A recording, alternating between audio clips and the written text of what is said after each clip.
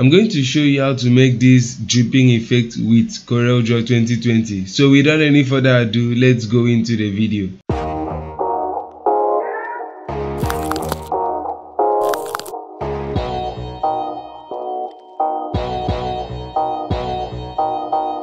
Hello you guys, my name is Dennis. Welcome and welcome back to another video. If this is your first time here and you want to learn graphic design and how to make creative design, start now by subscribing and clicking the bell so you get notified when I upload another video like this one. So these are the resources I'll be working on this tutorial. These are the pictures, the dripping effect and the splash effect I'll be using on this tutorial, and I'm going to link up all these resources down the description so you can use it to make your own design and send it to me on Instagram so I see how it looks like. I'm going to go straight to Coreldraw and click on new document. Then this dialog box will pop up as you can see, but on this tutorial I'm not making any specific kind of design that need a specific size, so I'll just click OK while I do the remaining settings here. And I'm going to click on rectangle tool. Press Ctrl on your keyboard while creating this shape to get a square shape like this. You can press P to centralize your design. Okay, that's perfect. And I'm going to copy out all the resources into my Coreldraw. Yeah, nice. Now I've already removed the background of these pictures. If you don't know how to remove background of pictures, I'll leave a link down the description so you watch a video on how to remove pictures background, and that will be perfect. I think this other picture is very big. Okay, let me know down in the comments if you really know this guy, and if you know him, just type his name down in the comments. Let's see who wins this. Okay, I'm going to reduce this picture. Remember, I've always told you, anytime you're working with pictures, make sure your pictures are always inside a power clip. That's just what I did here again. Okay, I'm going to bring out the picture and power clip again so you understand what I'm actually doing. Okay, now click on the picture, right click and drag to the shape. Then you see these options, you click on power clip inside. But if you can't do that one, I'm going to show you another method. So I'm going to click Ctrl Z, right click, and you see power clip inside. Take it to the shape and click, then the picture goes inside the shape automatically.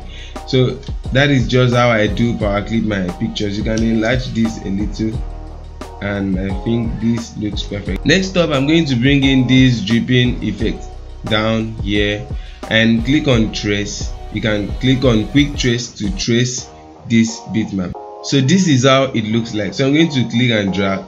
So you see the bitmap still remains here. So I'm going to delete the bitmap and leave it with this vector.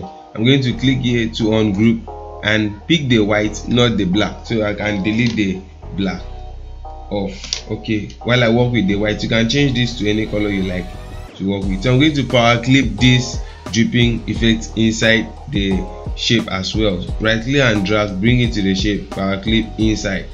Open up the power clip by pressing Ctrl on your keyboard, then click open the power clip. Then you see how it looks. You can reduce this and bring it to the picture like this.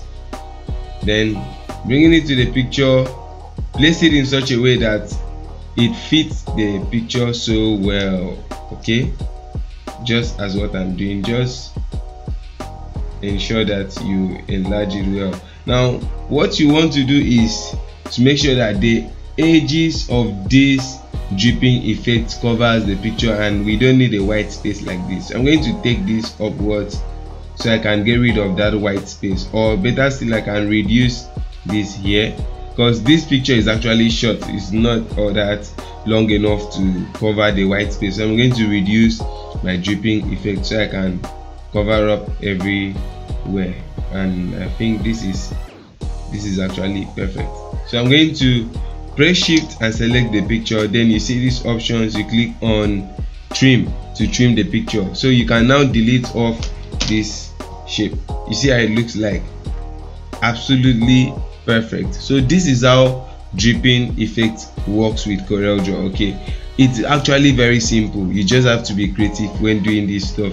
So I'm going to close my power clip and bring in this splash effect right click and drag power clip inside. Okay, press Ctrl on your keyboard, open your power clip. If you can't do that way, right click and click on edit power clip. Very simple. Control page down to send this to the back. Then you can now adjust this to fit. Okay, I believe this is very perfect. And if you are enjoying this video, leave a like on this video. Thank you very much.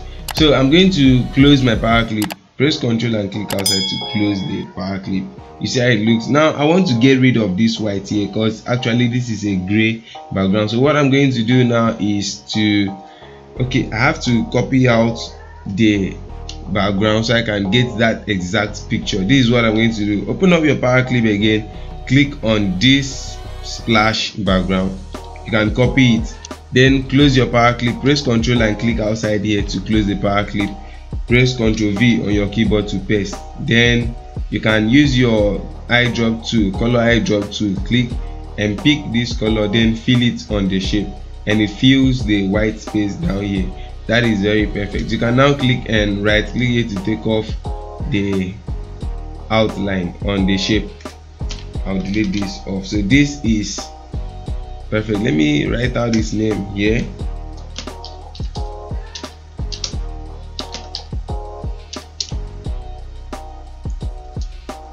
This is actually nice. Okay, I think I should use a nice typeface on this.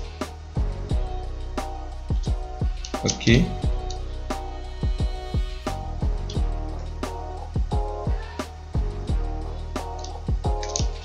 okay, that's perfect. So this is for this, and the next one I'm going to do is this. So I'm going to delete this off.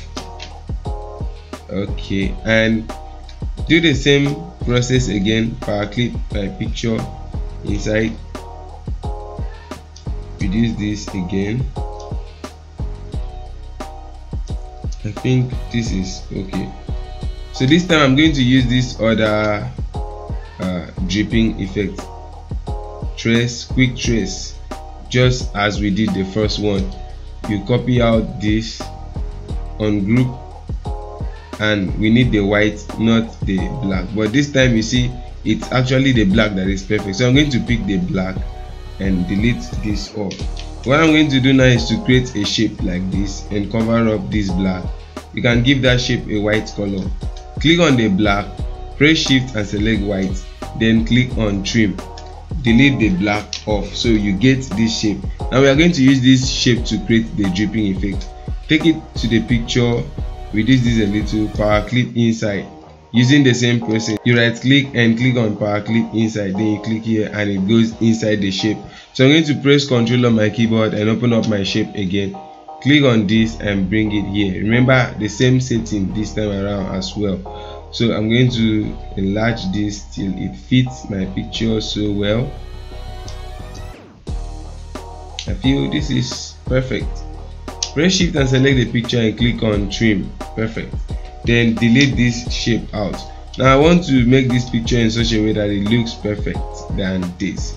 I don't like this part of the dripping effect because it's not really showing up the effect itself. Okay, so what I'm going to do is to delete, select this and delete. Okay, select this and delete. Do the same here, select and delete. You can delete this as well to get rid of the whole stuff. Okay, I think that's okay. Perfect. I'm going to give this shape a yellow color and click and fill it with red and click on elliptical fountain fill, click on reverse fill. Okay, this looks cool, but this time I'm going to change the name to Dennis Joshua. Make it bold. Perfect. Centralize this. I think I'm going to reduce this picture a little.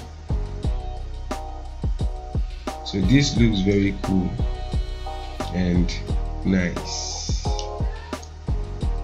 If you have any challenge based on this video, you can let me know down in the comments. So if there will be any need for me to review, I'll still make reviews so you understand very well. But basically, this is how to make the dripping effect with Coreldraw 2020.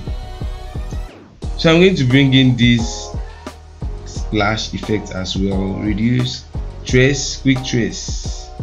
Okay, then I pick the red. Okay, ungroup this and pick red. You can delete all this off. Power clip inside with the same process we have been using. Okay, open up the power clip, give it red. Okay, RGB red. Okay, then you can reduce this splash and place it around here.